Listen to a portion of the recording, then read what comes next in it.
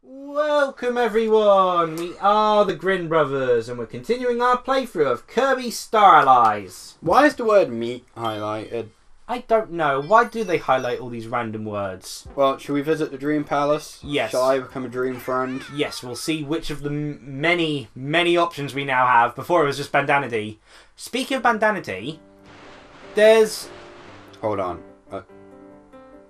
Oh! I'm just going to zoom in. This is the Dream Palace. I'm going to zoom in on a dream character. Drizzle's face there because He's a dream rod. The sight of it. Oh!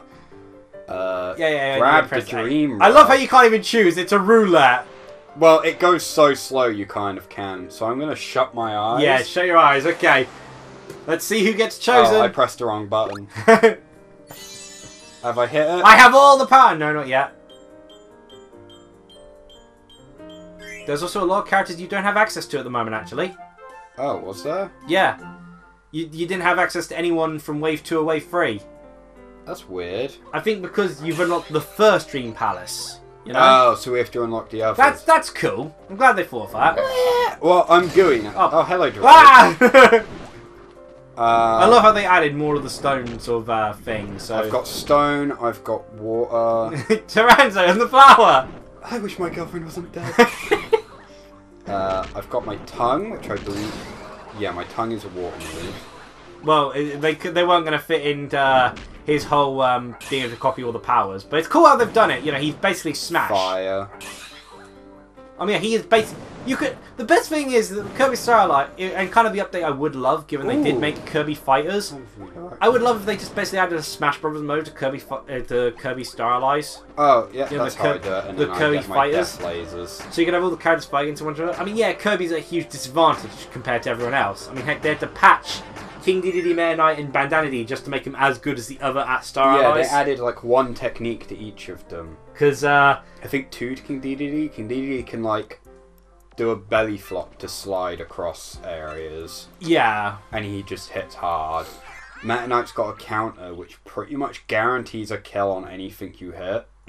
Like, it takes off a large chunk of the boss's health.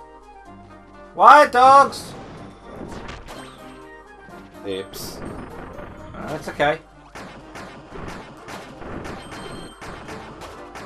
Just flying about. Oh yeah, I can't. Oh, fair enough. Thank you.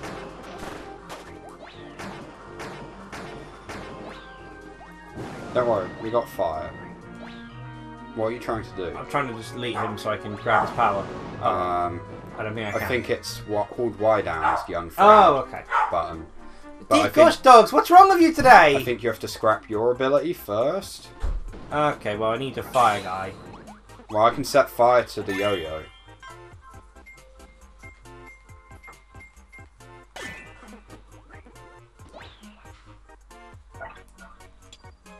Yeah, unfriend. Okay, there we go. You're gonna have to hold up. That's not. That is not. That is water. I keep pressing B to jump. Okay. There we go. That's a normal picture. Then he should be able to. Yeah, there we go. They are surprised, scarily smart. Look at Gooey. He is not smart. Yeah, honestly, Kirby Star Allies has made some of the best AI in a video game. Kind of too good. Yeah, that's actually what makes it so easy. You can just sit and watch your AI allies kill everything. Like, if you had an AI of a normal game, it wouldn't be so much of a problem, because the AI would be stupid. Also, this maybe doesn't help. Yeah.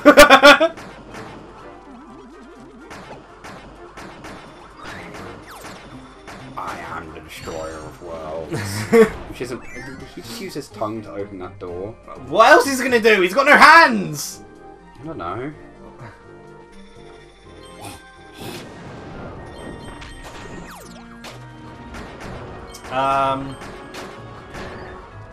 Let's see, what were we talking about just now? I don't know. Well, there was, the last subject we were talking about was, of course, the Nintendo game situation I'm in. Where basically I've not got really any games. Of none of my series I enjoy are getting new entries, and Yeah, series but I have enjoyed have had entries I haven't enjoyed lately. So Kirby is the that one consistently good one, and everyone wants it to change.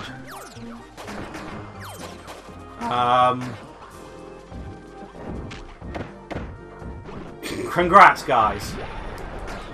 I think I count as a whip. There's no real point, really. I mean, we've got Yo-Yo here already as a whip. Yeah, 'cause the whip can also grab stuff for rules. Oh yeah, that is true. But I think my tongue does that. You probably. Oh yeah, speaking of tongue, weirdly enough. That's a weird. I would. Why have you forsaken me, brother? I was actually going Are we to gonna watch him die? Yes, we are. Good. I was going to because Even get in that situation. Little Hurricane was looking at character through the Pokedex thing and pointing out Pokemon he liked the look of. Unfortunately, one of those is Drowsy because he laughs at the sight of the elephant every time. Drowsy is a friend to the children. But one of them that sort of like he showed interest in was Lickitung because it's a big tongue guy. Yeah. But what I was going to do sort of for him is I was going to use the crystal version I have and trade across a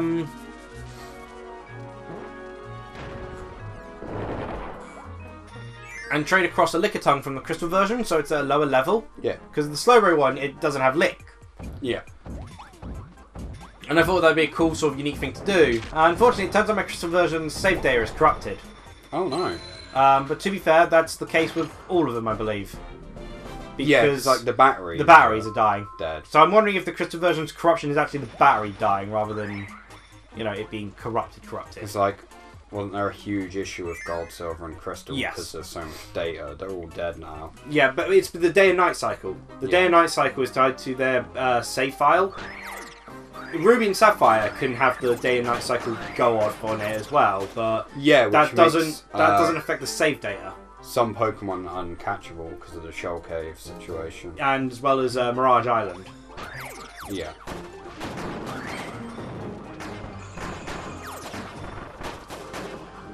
I guess I'm just a destroyer. I've looked up how to actually sort that sort of thing out, and aside from basically having to get a Barry for it, we could actually pretty much, I'm pretty sure Dad just has everything that we need to actually fix it in the garage. Pretty much, but it can also damage it. Yeah, but I've seen online ways to actually replace it. Yeah. Yay.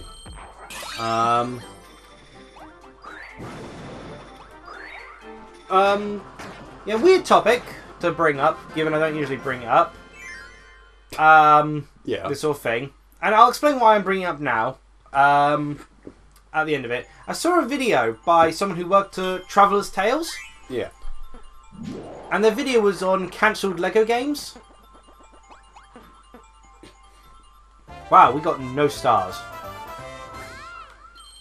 Yay. And the first one that they mentioned was an Indiana Jones Lego game. Yeah. Except that actually did end up happening, but they originally pitched the Indiana Jones game, and it wasn't approved. But then later on, they had the Crystal Skull come out. Yeah. So they were like, "Oh well, now's a perfect time to release the Indiana Jones game." It didn't make sense before. One, you focusing on Star Wars at first, but now that it's relevant, you might as well do that idea you had. Yeah. But they actually had a pitch demo sort of thing, sort of beta of it, of the original one, and it differed, ever so slightly. Because of course, then they had the later Lego Star Wars games that they'd already built upon. Yeah. But another one, because they mentioned Lego Indiana Jones, and gosh darn, this would have been amazing. They actually went and asked if they could make the official crossover of Lego Indiana Jones and Lego Tomb Raider. Oh, that would have been amazing. They were originally going to cross over, but then Tomb Raider got bought out by Square.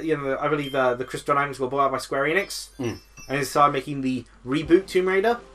So that never ended up coming to fruition. That's a shame. Well, it'd have been a good way to promote Reboot Tomb Raider as well. Extra Eclair. I do love being able to access the extra stages. I do like the food theme they seem to go over. I like the alliteration theme. I like food. But the third one, weapon. The third one, why it never happened, just furthers. Well, if you're so insistent, there we go. What? Oh. What do you mean about me being insistent? No, the burning Leo, he was going to go kill the ninja. Oh. So I said, well, now you're going to be the ninja. Some weird twisted thing. Man, I wish they brought back Beast. Beast was really cool. Well. Okay. Sorry, Ninja. Sorry, Biospark. You're not getting much luck, guy. Then again, I wish they had Bubble instead of Water. Oh, but I do love Water, so I'm quite happy with Water. But Bubble worked well for the. Well, the thing is, I really like the Squeak Squad mechanic. I'm surprised none of the other DS games did that. I just really like Squeak Squad. Which people generally consider one of the weakest. Well, they're wrong, and they can shut up. I believe it's the bottom one.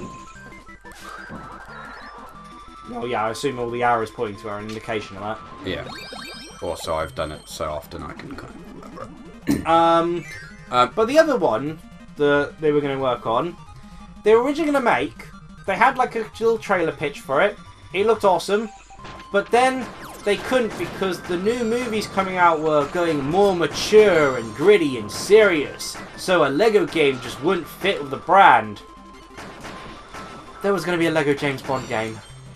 Oh my god, that'd be amazing. And it started off with James Bond, and then you had Oddjob's hat fly in. Yeah, it's up top somewhere. Yeah, up here. Ninja, do your job. Love how you can speed through it, nice. But yeah, because the Daniel Craig James Bond movie, though, the sort of like Casino Royale was about to come out, and because it was going to be a more serious Bond, they dropped the idea. The the James Bond team were like, no, you can't do that. Well, that's dumb. So it, like, I wasn't a big fan of James Bond because as a kid, there was sex scenes in it, sort of thing. I mean, obviously, it's like the most like child-friendly sex scenes of all time, really. Nowadays, when you look at it nowadays, but well, yeah, but Game of Thrones exists, so like, I guess I'm here now. I guess you are. It's not really anything that raunchy nowadays, but Money. What I did always enjoy was the tone of the James Bond series. Stuff like Oddjob and Jaws and all that.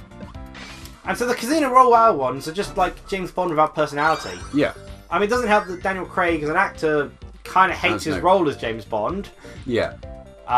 Which kind of shows.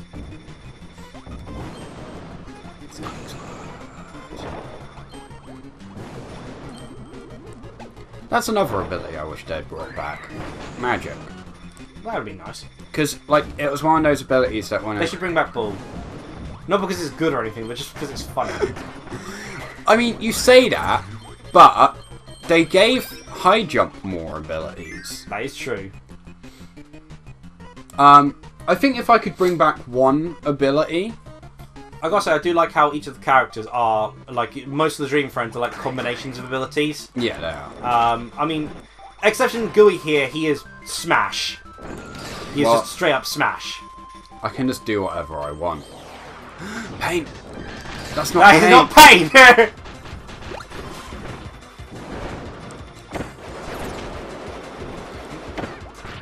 I did not jump high enough. Oh.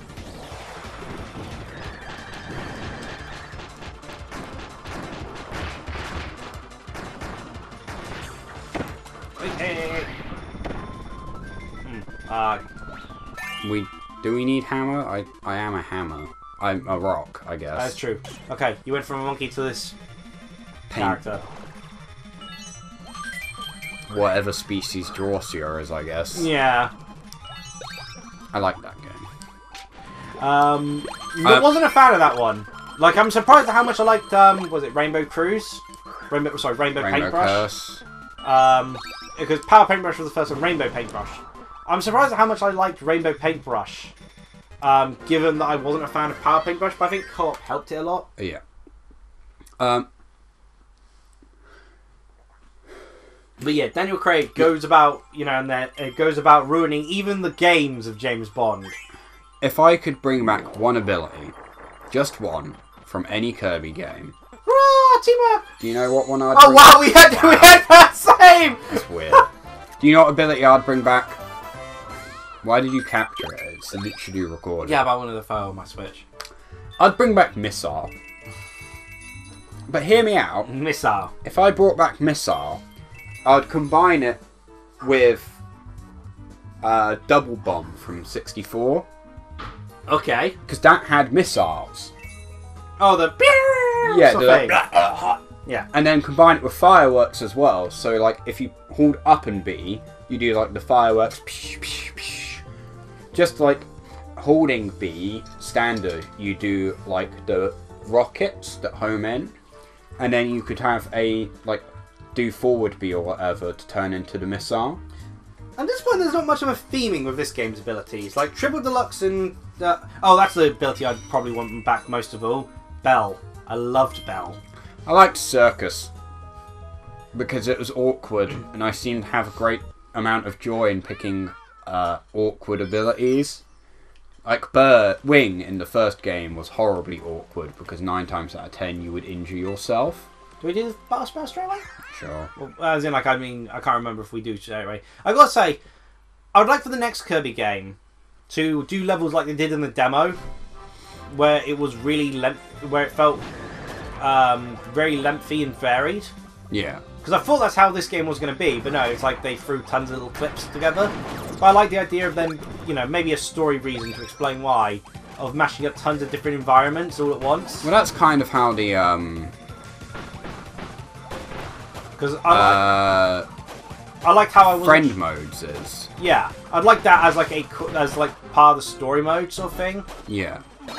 You could use it as part of the plot. I guess to be fair, the friend mode basically is an extension to the story mode. But yeah, like with the powers, like Triple Deluxe and Planet Robobot had the new powers they introduced. Fiend.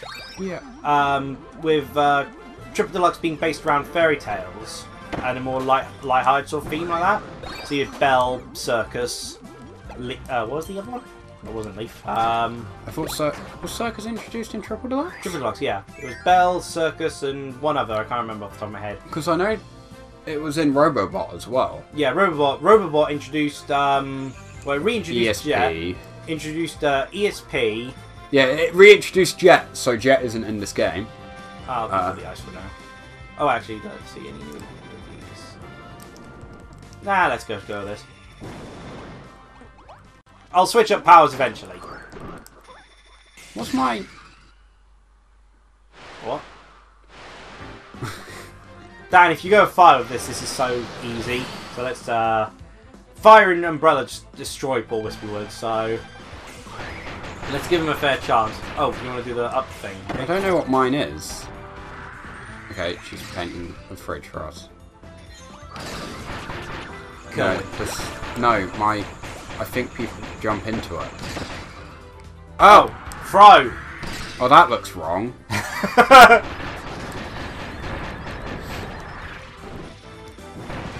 Yeah, and then it was like Doctor, Poison, and ESP for Planet Robobot. Yeah. Poison was but like Staff, Spider, and... Is there one in this game? Staff, Spider... Paint. Was there another? There's also Celebration. Oh yeah, like there's not much of a Parade. theme of it. But I suppose that was completely different from what everyone else was doing. But I'm glad you at least got it in sync. Yep, and once again we continue the time-honored tradition of being up Wispy Woods. They should have made him one of the Star Allies. Or a Wispy Junior. That'd been awesome. Oh, Tree would be a cool power. Well, we have Leaf. Yeah, so Wispy Woods could have just been... They could have just thrown in Wispy Woods as like a Leaf character. There's a lot of abilities in Kirby. There are. And I don't know why they've never kept them somewhat consistent. Well, they kind of have, but haven't. Well, I think they kind of just put some in just to... Or they obviously think of new ones just to give it more variation. Yeah, but even at the time where it's like kind of pointless because there's already existing abilities. Yeah, because it's like poison was basically water, but worse. I mean, it's a unique thing, but most enemies die in one hit anyway. It's only really good against bosses. Yeah, and even then it's not that good. Anyway, that's Bye. second episode, so cheerio!